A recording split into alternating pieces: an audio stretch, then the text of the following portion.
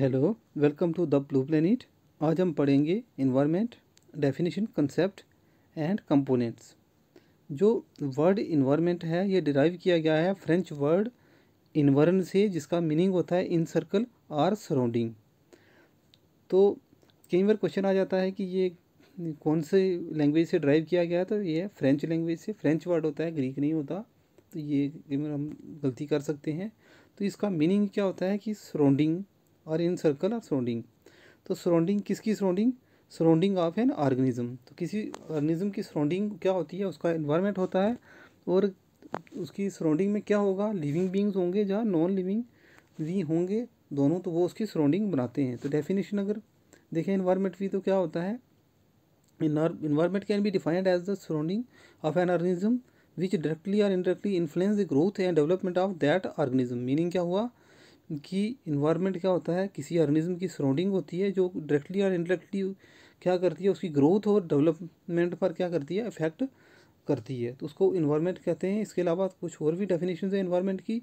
जैसे इन्वायरमेंट क्या होता है कि ये एक सिस्टम होता है, ऑफ बना होता है कि इसका physical, chemical, biological, social and cultural elements का, जो कि आपस में इंटरलिंक्ड होते हैं। इसके अलावा जो इन्वायरमेंटल प्रोटेक्शन एक्ट 1986 है, उसके डेफिनेशन के हिसाब से भी डेफिनेशन है कि environment is defined as a sum total of water, air, land and there inter relationship that exist among them and with the human beings, other living organisms and materials. तो ये environmental protection act 1986 की definition है जो दी थी, ये भी आप याद कर सकते हैं। तो क्लासिफिकेशन जब करते हैं ब्रॉडली हम इन्वायरमेंट को, तो इन्वायरमेंट क्या है? डिफाइन क्लासीफाइड इनटू होता है इनटू 3 टाइप्स। इसमें आता है, पहला फिजिकल इन्वायरमेंट होता है, दूसरा बायोलॉजिकल इन्वायरमेंट और तीसरा कल्चरल इन्वायरमेंट। फिजिकल जो इन्वायरमेंट होता है इसको सब डिवाइड फर्दर करते हैं। तो इसमें एटमॉस्फेयर आता है, हाइड्रोस्फीयर और लिथोस्फीयर। तो जब बायोलॉजिकल इन्वायरमेंट की बात करते हैं, इसमें सब डिवीज़न होती है फ्लोरा, ग्रुप ऑफ प्लांट्स की, ग्रुप ऑफ एनिमल फौना की एंड माइक्रो ऑर्गेनिजम्स की। तो कल्चरल इन्वायरमेंट में क्या क्या होता है? सोसाइटी, इकोनॉमी, पॉलिटी, ये सब चीज़ें जुड़ी थी कल्चरल इन्वायरमेंट के साथ। तो ये ब्रॉड बेस में जो है इन्वायरमेंट की क्लासिफिकेशन है। तो कंपोनेंट्स क्या होते हैं इन्वायरमेंट के? तो जनरली क्या, जब हम पढ़ते हैं किसी बुक में, तो या तो कभी किसी बुक में दिया होता है कि environment has 2 component, biotic and abiotic, जो इकोसिस्टम के भी कंपोनेंट्स होते हैं। इसके अलावा क्या है, हमें 4 कंपोनेंट्स जो हैं ये इस तरीके से पढ़ना चाहिए इन्वायरमेंट का, थोड़ा ब्रॉड करके। तो इसमें आता है इन्वायरमेंट के 4 जो मेन कंपोनेंट्स होते हैं। इसमें एटमॉस्फेयर, हाइड्रोस्फीयर, लिथोस्फीयर और बायोस्फीयर। एटमॉस्फेयर जो गैसेस वाला पोर्शन होता है, हाइड्रोस्फीयर वाटर वाला पोर्शन, लिथोस्फीयर सॉलिड पोर्शन होता है, और बायोस्फीयर 1 बाई 1 हम पढ़ेंगे। और अगर किसी बुक में लिखा है बायोटिक और एबायोटिक, तो उसको भी हम गलत ना मानकर पहले ये जो 3 है, एटमॉस्फेयर, हाइड्रोस्फीयर और लिथोस्फीयर, ये जो हैं इनको एबायोटिक में करेक्टराइज कर सकते हैं, और बायोस्फीयर को बायोटिक में हम क्या कर सकते हैं? करेक्टराइज कर सकते हैं। तो हम 1 बाई 1 ये कंपोनेंट जो इन्वायरमेंट के पढ़ेंगे। तो पहला है एटमॉस्फेयर। एटमॉस्फेयर कौन सा होता है? जो गैसेज इन्वेल्व, जो अर्थ सरफेस को सराउंड करता है, गैसेज वाला पोर्शन, उसको बोलते हैं एटमॉस्फेयर। और एटमॉस्फेयर जो है वो कंप्राइज होता है different types of gases, water vapour और डस्ट पार्टिकल्स होते हैं, इनका बना होता है एटमॉस्फेयर का पोर्शन। तो मेजर कॉन्स्टिट्यूएंट्स होते हैं जो एटमॉस्फेयर में। तो हमारे एटमॉस्फेयर में अगर पूछते हैं कभी कि सबसे ज़्यादा कौन सा कॉन्स्टिट्यूएंट है, कौन सी गैस होती है, वो नाइट्रोजन होती है, जो लगभग 78% होती है। एग्जैक्टली ये नंबर है 78.084%। ऑक्सीजन जो है उस वो होता है लगभग 21%, जो एग्जैक्ट नंबर 20.946। आर्गॉन होता है, ये होता है 0.93%। इसी तरीके से कार्बन डाइऑक्साइड का पहले 0.03% था, अब ये क्योंकि इसकी कंसनट्रेशन बढ़ रही है ग्लोबल वार्मिंग वगैरह जो कंट्रीब्यूट कर रहे हैं, जब पोल्यूशन की वजह से ये गैसेस ऐड हो रही हैं, तो अब ये 0.04% जो है इसकी कंसनट्रेशन है कार्बन डाइऑक्साइड की। और वाटर वेपर भी वन ऑफ द इम्पॉर्टेंट होता है, कंस्टिट्यूएंट होता है एटमॉस्फेयर का। तो इसकी जो है परसेंटेज है वो 0 to 3% तक वेरी करती है। तो कंपोनेंट्स ऑफ एटमॉस्फेयर जो है इसको हम डिवाइड इस तरीके से भी करते हैं, मेजर, माइनर और ट्रेस एलिमेंट्स में। तो मेजर में जो है वो नाइट्रोजन, ऑक्सीजन और वाटर वेपर जो है मेजर कंपोनेंट्स होते हैं एटमॉस्फेयर के। माइनर जो होते हैं वो आर्गन और कार्बन डाइऑक्साइड होते हैं कंपाउंड, और ट्रेस में आते हैं neon, helium, methane, hydrogen, sulphur dioxide, carbon monoxide etcetera. तो एटमॉस्फेयर जो है जनरली ये एक्सटेंड करता है 16 kilometres from the earth surface से 1600 किलोमीटर्स तक ये क्या होता है, एक्सटेंड करता है जनरली जो है। और 97% ऑफ जो पोर्शन होता है इस एटमॉस्फेयर का, जो उसका मास होता है, टोटल मास एटमॉस्फेयर का, वो लिमिटेड है up to the height of 30 kilometres और 32 किलोमीटर, 30 किलोमीटर तक ये 97% पोर्शन जो है, जो मास है इसका एटमॉस्फेयर का, वो 97% जो है वो 30 किलोमीटर तक ही मिलता है अर्थ सरफेस से ऊपर तक। तो एटमॉस्फेयर को जो है डिवाइड करते हैं हम डिफरेंट लेयर्स में, इनका वो डिपेंड करता है अपॉन इसका कंपोजिशन एंड टेम्परेचर के हिसाब से इसको हम डिफरेंट लेयर्स में डिवाइड करते हैं। और ये ग्राफ हमें देखने को मिलता है जिसमें एक साइड टेम्परेचर और दूसरी साइड एल्टीट्यूड जो है दिया होता है। तो क्या होता है, सबसे ये एटमॉस्फेयर की जो मेन जो लेयर्स हैं, एक है ट्रोपोस्फियर होती है, दूसरी स्ट्रेटोस्फियर होती है, तीसरी मीजोस्फियर होती है। अर्थ सरफेस से जैसे जैसे दूर जाते जाते हैं हम इस तरीके से इनका होता है। फिर मीजोस्फियर के बाद थर्मोस्फियर आती है और फिर आउटर जो है वो एक्सोस्फियर आती है। तो हम ये भी देख पा रहे हैं कि जो टेम्परेचर है वो ट्रोपोस्फियर में क्या होता है, कम होता जाता है, और फिर स्ट्रेटोस्फियर में पहले थोड़ा कांस्टेंट चलता है और फिर टेम्परेचर बढ़ना शुरू होता है एल्टीट्यूड के साथ, जैसे जैसे हाइट की तरफ जाते हैं। तो इस तरीके से ये पैटर्न कम हुआ फिर बढ़ता है, थर्मोस्फियर में बढ़ना शुरू होता है और फिर एक्सोस्फियर में भी बढ़ता रहता है। इस तरीके का टेम्परेचर का पैटर्न होता है, ये ग्राफ है। तो इसमें हम अब क्या करेंगे, ये टेम्परेचर के बेस पे जो 5 लेयर्स हैं एटमॉस्फेयर की, उनको 1 बाई 1 हम पढ़ेंगे। इनको थर्मल लेयर्स कहते हैं क्योंकि टेम्परेचर के बेस पे इसको क्लासीफाई किया जाता है इनको, इसलिए। तो पहली लेयर जो हमने जैसे देखी ट्रोपोस्फियर होती है, जो एक्सटेंड करती है ग्राउंड लेवल से, इसकी हाइट होती है अप टू 8 से 18 किलोमीटर तक अर्थ सरफेस के ऊपर, और इसकी एक्सटेंशन जो है ज़्यादा ये एक्सटेंड होती है इक्वेटर पे देन पोल्स पर। इसका मीनिंग ये है कि इक्वेटर पे ये 18 किलोमीटर तक ऊपर ऊंचाई तक एक्सटेंड होती है, जबकि पोल्स पर 8 किलोमीटर तक होती है। ये इम्पॉर्टेंट जो है पॉइंट। और इसका कारण क्या होता है कि ये थर्मल एक्सपेंशन होती है इक्वेटर के ऊपर, क्योंकि अगर हम ये अर्थ देखें तो जो इमेजिनरी लाइन जो अर्थ को टू इक्वल हेमिस्फीयर में डिवाइड करती है उसको बोलते हैं इक्वेटर। इक्वेटर के आसपास के पोर्शन पे लगभग अर्थ जो सन की रेडिएशन है वो क्या पड़ती हैं, सीधी पड़ती हैं, स्ट्रेट होता है, हेड पे होता है सन, जिसकी वजह से यहाँ टेम्परेचर ज़्यादा होता है और जिसकी वजह से गैसीज जो एक्सपेंशन है वो ज़्यादा होता है। गैसीज एटम्स जो हैं, मॉलिक्यूल एटम्स, वो क्या है, ज़्यादा एक्सटेंड करते हैं। इसी वजह से इसकी हाइट इक्वेटर के ऊपर ज़्यादा होती है। लेकिन पोल्स पर क्या होता है कि इसकी जो है टेम्परेचर कम होने की वजह से गैसेस का एक्सपेंशन उतना नहीं होता, तो वहाँ 8 किलोमीटर तक की हाइट होती है ट्रोपोस्फियर की। ये बड़ा जो है कारण होता है। और ट्रोपोस्फियर में और क्या चीज़ जुड़ी हुई है कि टेम्परेचर जो है वो कम होता जाता है जैसे जैसे हम एल्टीट्यूड की तरफ एटमॉस्फेयर ऊपर ऊपर बढ़ते जाते हैं। अपर मोस्ट जो पोर्शन होता है ट्रोपोस्फियर का उसको बोलते हैं ट्रोपोपास, और जहाँ पर टेम्परेचर पहुँच जाता है -15 डिग्री सेंटीग्रेड, अपर जो पोर्शन होता है, अपर मोस्ट पोर्शन होता है जो ट्रोपोस्फियर का, उसको ट्रोपोपास कहते हैं। और वहाँ टेम्परेचर रहता है -56 डिग्री सेंटीग्रेड टेम्परेचर होता है। और इसके साथ एक चीज़ और जुड़ी होती है कि जैसे अर्थ सरफेस से ट्रोपोस्फियर में ऊपर की तरफ जाते जाते हैं ट्रोपोस्फियर में, तो पर किलोमीटर में 6.5 डिग्री सेंटीग्रेड टेम्परेचर क्या कम होता जाता है हर किलोमीटर के साथ। तो ये भी इसके साथ जुड़ी होती है। तो ऑल द वेदर रिलेटेड जो फिनोमेना होते हैं वेदर के, चाहे क्लाउड फॉर्मेशन होना, स्टॉर्म्स होना, विंड, रेनफॉल, ये सब क्या कहाँ होता है, ट्रोपोस्फियर में। इसी की वजह से ट्रोपोस्फियर को जो है हम वेदर स्फीयर वी बोलते हैं। तो यहाँ पर हम देख पा रहे हैं कि यहाँ पर जो है ये इक्वेटर है, ये वाला हम जो पोर्शन देख पा रहे हैं।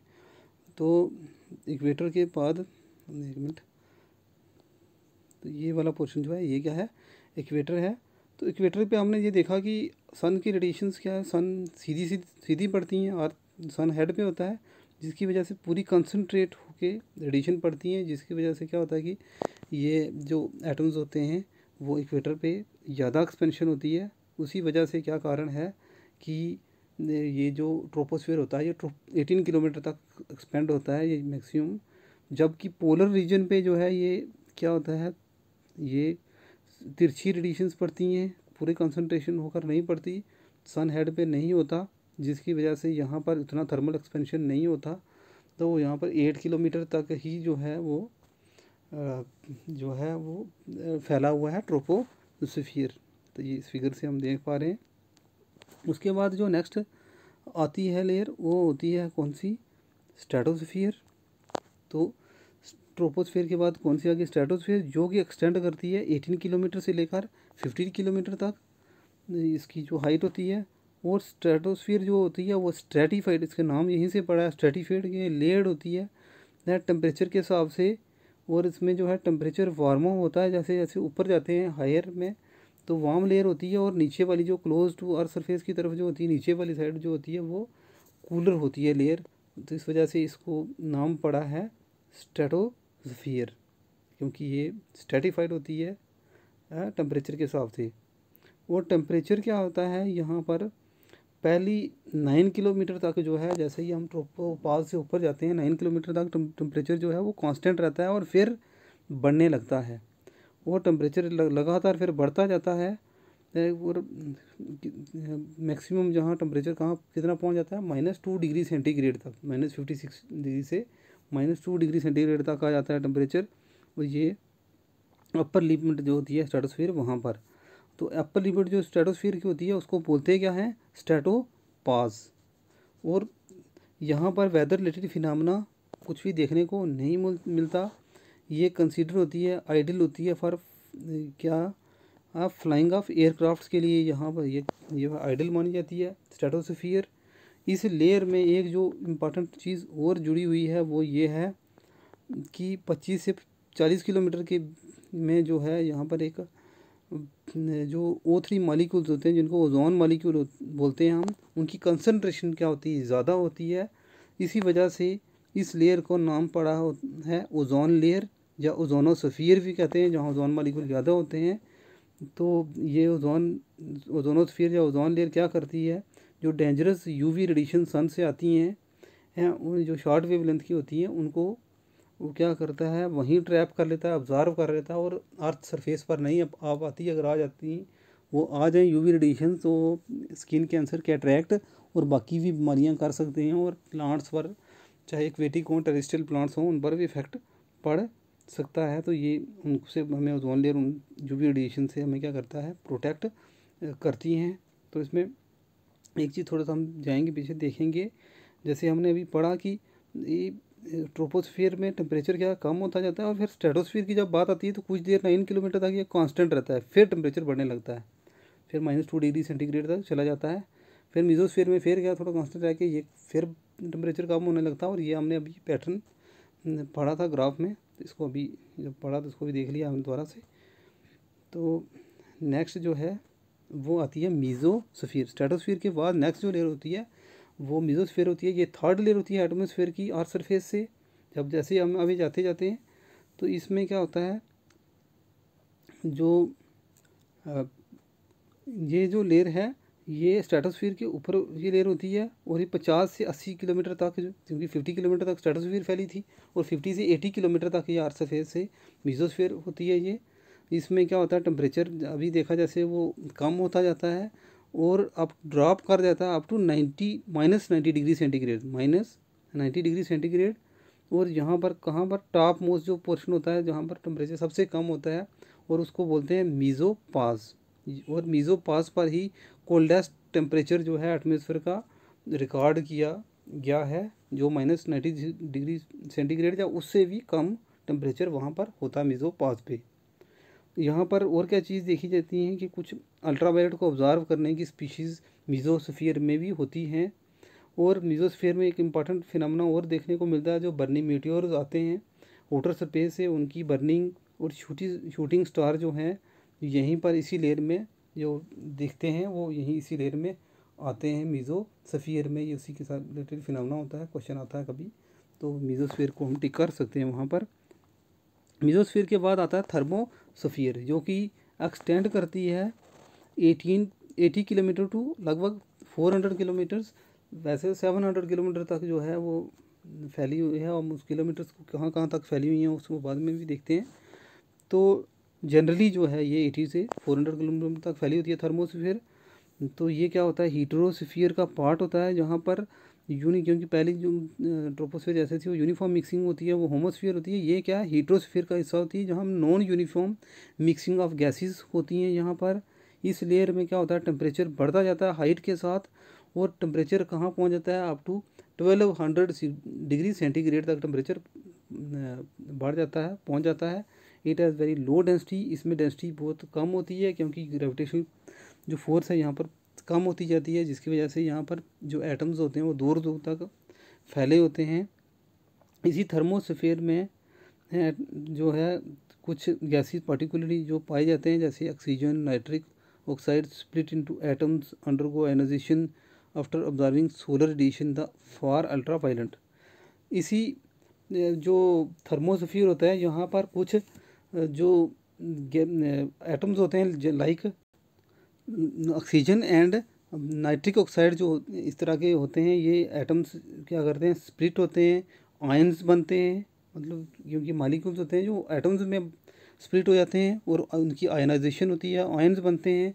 और ये आयंस क्या करते हैं, सोलर रेडिएशंस को क्या करते हैं, ऑब्जर्व भी करते हैं फार अल्ट्रावायलेट रीजन में है। और इसी थर्मोस्फीयर का इस पोर्शन को जहाँ पर आयंस बनते हैं, इसको बोलते हैं आयनोस्फीयर। तो कई बार क्वेश्चन आता है कि आयनोस्फीयर किसका हिस्सा होती है, तो आयनोस्फीयर जो है वो थर्मोस्फीयर का हिस्सा होती हैं, एटमॉस्फेयर की थर्मोस्फीयर जो लेयर होती है उसका। यहाँ पर ही थर्मोस्फीयर में ही क्या होता है, ये आयनोस्फीयर में रेडियो वेव जो है रिफ्लेक्ट बैक करते हैं अर्थ सरफेस की तरफ, इसी लेयर से होते हैं वो। इसी वजह से जो रेडियो ब्रॉडकास्टिंग है वो पॉसिबल हो पाती। तो नेक्स्ट जो है वो है एक्सोस्फीयर। जो लास्ट जो फिफ्थ लेयर आती है एटमॉस्फेयर की, वो होती है एक्सोस्फीयर। ये आउटर मोस्ट लेयर होती है एटमॉस्फेयर की, जो कि एक्सटेंड करती है 400 किलोमीटर से आगे बियॉन्ड। तो ये क्या होती है, इसका जो एक्सो बेस का जो लोअर मोस्ट पोर्शन होता है उसको बोलते हैं एक्सो बेस। और इसमें क्या होता है, इसमें जो एटम्स होते हैं गैसेस के, वो हाईली स्पार्स होते हैं, दूर दूर होते हैं, क्योंकि यहाँ पर ग्रेविटेशन फोर्स नहीं होती उतनी, इस वजह से जो एटम्स होते हैं दूर दूर तक होते हैं। एक्सोस्फीयर ऐसी लेयर होती है जो जिसमें डेंसिटी जो है बड़ी कम होती है, और इसमें कौन कौन से एटम्स होते हैं, जैसे हाइड्रोजन, हीलियम, और कुछ हैवियर मॉलिक्यूल्स होते हैं जैसे नाइट्रोजन, ऑक्सीजन, कार्बन डाइऑक्साइड, जो कि एक्सो बेस की तरफ होते हैं, हैवियर वाले। ये जो एटम्स होते हैं हाइड्रोजन, हीलियम, ये सब ये इतने दूर होते हैं कि ये ट्रैवल कर सकते हैं हंड्रेड्स ऑफ किलोमीटर में without colliding with one another, एक दूसरे के टकराए बिना ये कई सौ तक किलोमीटर तक जो है ये ट्रैवल कर सकते हैं, क्योंकि ये दूर दूर होते हैं यहाँ पर। और इस वजह से यहाँ पर जो एयर की डेंसिटी होती है वो बहुत बड़ी कम होती है। यहाँ पर हीलियम के साथ साथ जो है मोस्ट कॉमनली गैस फाउंड पाई जाती है हीलियम, और उसके साथ साथ हाइड्रोजन भी यहाँ पर कॉमनली पाया जाता है। इस लेयर में टेम्परेचर जो है बढ़ता जाता है और अप टू पहुँच जाता है 5000 डिग्री सेंटीग्रेड टेम्परेचर पहुँच जाता है एक्सोस्फीयर में। तो इस में हम फिगर में हम देख पा रहे हैं कि सबसे पहली लेयर जो है ट्रोपोस्फीयर है, जिसमें वेदर रिलेटेड फिनोमेना हम देख पा रहे हैं। स्ट्रेटोस्फीयर में एयरक्राफ्ट हम देख पा रहे हैं, और साथ ही साथ में ओजोन लेयर भी हम देख पा रहे हैं। थर्ड जो लेयर है वो है मीजोस्फीयर, जिसमें हमने पढ़ा था कि मेटियोर जो फिनोमेना आता है, शूटिंग स्टार, वो मीजोस्फीयर का हिस्सा होते हैं, वो देख पा रहे हैं। थर्मोस्फीयर में हम क्या देखते हैं कि जो सैटेलाइट्स होते हैं, और जहाँ पर जो है आयनाइजेशन होती है, और ये जो आयंस हैं वो रिफ्लेक्ट होकर यहाँ से रेडिएशन जाती हैं और सिग्नल मिलते हैं, रेडियो ब्रॉडकास्टिंग हो पाती है। तो आयनोस्फीयर इसका हिस्सा होती है थर्मोस्फीयर का।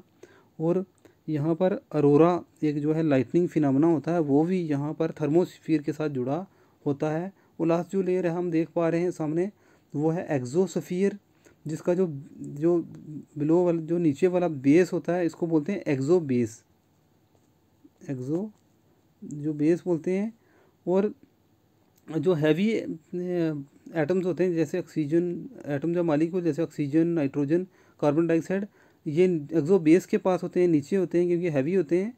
और हाइड्रोजन और हीलियम जो कि लाइट होते हैं वो ऊपर वाले पोर्शन में एग्जोस्फीयर के देखने को मिलते हैं। और यहाँ पर जब भी कोई भी रॉकेट वगैरह आता है वापस स्पेस से तो पहले यहाँ पर ही एंटर करता है, तो वो भी हम देख पा रहे हैं। तो ये लेयर्स हैं एटमॉस्फेयर की।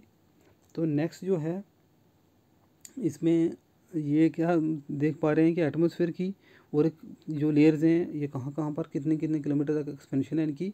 तो ट्रोपोस्फियर जनरली क्या है, इसकी जो है ये विकीपीडिया के हिसाब से 0 to 12 किलोमीटर तक ये फैली हुई है। स्ट्रेटोस्फियर जो है वो 12 to 50 किलोमीटर तक है। मीजोस्फियर जो है 50 से 80 किलोमीटर तक ऊपर जो है एक्सपेंड करती है। और थर्मोस्फियर जो है 80 किलोमीटर टू 700 तक।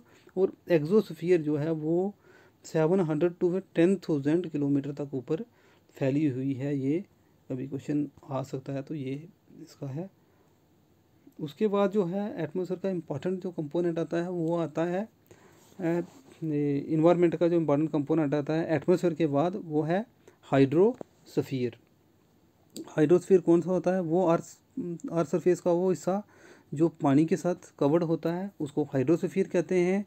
अबाउट 71% पोर्शन जो अर्थ सरफेस का है वो पानी के साथ घिरा हुआ है, इसलिए हमें इसको ब्लू प्लैनेट भी कहते हैं अर्थ को। और जब स्पेस से देखते हैं तो अर्थ क्या ब्लू दिखती है। और हमारे चैनल का नेम भी क्या है, द ब्लू प्लैनेट है। और देख सकते हैं कि हम 71% ऑफ जो है पोर्शन जो है, क्योंकि पानी से ही घिरा हुआ है अर्थ स्फीयर का, तो पीछे सिर्फ 29% ही लैंड बचती है। तो इस पोर्शन को हम क्या बोलते हैं, हाइड्रोस्फीयर। टोटल जो वाटर जो रिसोर्सेज हैं टोटल 97% जो वाटर है वो क्या साल्टी होता है, सैलिन वाटर होता है। और पीछे कितना बचा 3% जो वाटर है वो फ्रेश वाटर होता है। उस 3% में से भी 2% वाटर जो है आइस कैप्स और ग्लेशियर्स और फ्रोज़न स्टेट में है, जमा होता है बर्फ़ की फॉर्म में। तो इसका मीनिंग क्या हुआ कि 2% वो हो गया 3% में से, तो पीछे बचा 1%। 1% से भी कम फ्रेश वाटर जो है अवेलेबल है हमारे लिए, जिसमें हम ड्रिंकिंग करते हैं, जिसको हम बाथिंग करते हैं, वॉशिंग करते हैं, एग्रीकल्चर पर्पज़ के लिए, इरीगेशन पर्पज़ के लिए और बाकी पर्पज़ के लिए फिर हम यूज़ करते हैं। तो वाटर जो है एसेंशियल फॉर लाइफ है।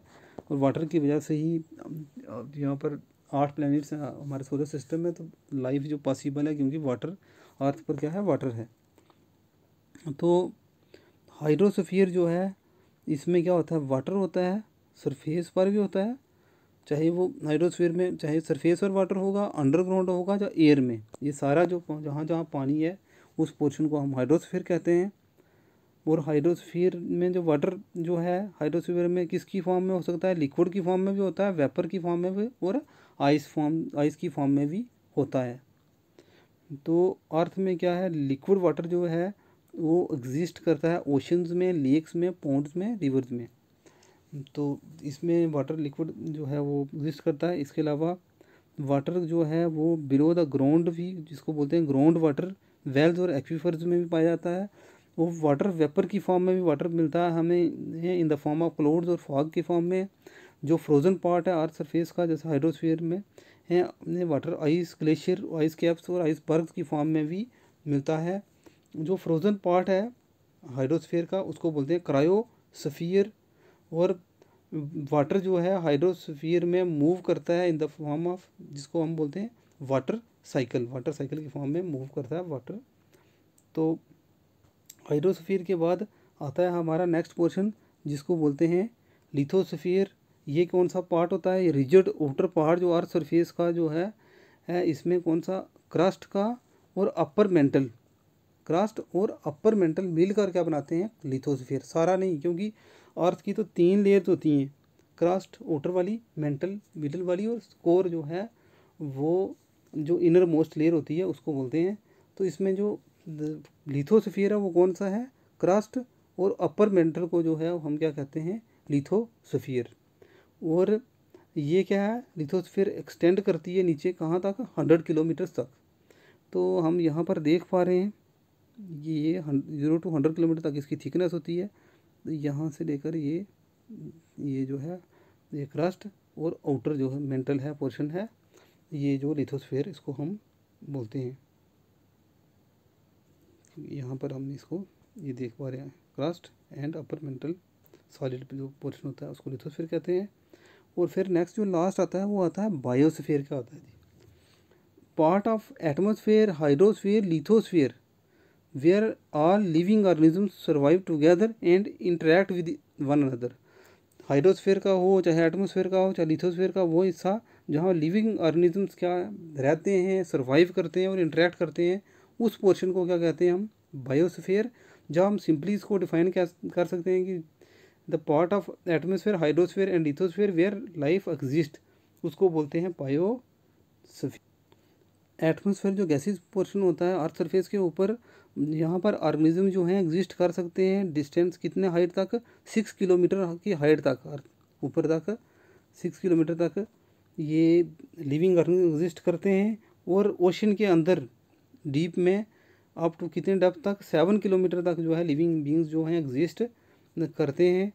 तो ये जो पोर्शन होता है कौन सा, ये 13 किलोमीटर का जो डिस्टेंस होता है, इस पोर्शन को बोलते हैं बायोस्फीयर। ऊपर 6 किलोमीटर, नीचे 7 किलोमीटर, टोटल कितना हो गया ये वाला 13 किलोमीटर। इस 13 किलोमीटर के पोर्शन को जहाँ लाइफ एग्जिस्ट करती है, चाहे एटमोसफेयर हो, लिथोस्फेयर हो, बायोस्फेयर हो, लिथोस्फेयर हो, हाइड्रोस्फेयर हो, चाहे एटमोसफेयर हो, उस पोर्शन को हम बायोस्फीयर बोलते हैं। और बायोस्फीयर में लिविंग ऑर्गेनिजम्स जो होते हैं वो किसकी फॉर्म में होते हैं, एनिमल्स, प्लांट्स और माइक्रो ऑर्गेनिज्म की फॉर्म में होते हैं। लिविंग ऑर्गेनिजम्स बायोस्फीयर में डिफर करते हैं बाई देयर शेप्स, उनकी अलग अलग हो सकती है, साइज़, डिस्ट्रीब्यूशन, करेक्टरिस्टिक्स के हिसाब से ये क्या है, डिफर भी करते हैं बायोस्फीयर में। अगर हम ये चीज़ देख पा रहे हैं, ये एक बायोस्फीयर है जहाँ ये एटमोसफेयर है, यहाँ पर एयर का पोर्शन, वाटर का पोर्शन, यहाँ भी लिविंग ऑर्गेनिज्म देख रहे हैं, और अर्थ की जो है रिजिड पार्ट है वो वाला पोर्शन। ये तीनों का मिला कर क्या बनता है, जहाँ पर एटमोसफेयर का पोर्शन जहाँ लाइफ एग्जिस्ट करती है, हाइड्रोस्फीयर का पोर्शन जहाँ लाइफ एग्जिस्ट करती है, लाइफ देख पा रहे हैं हम पानी के अंदर, और लिथोस्फीयर के ऊपर जहाँ लाइफ एग्जिस्ट करती है, इस पोर्शन को हम क्या कहते हैं, बायोस्फीयर। तो thank you, this is all about this environment components definition and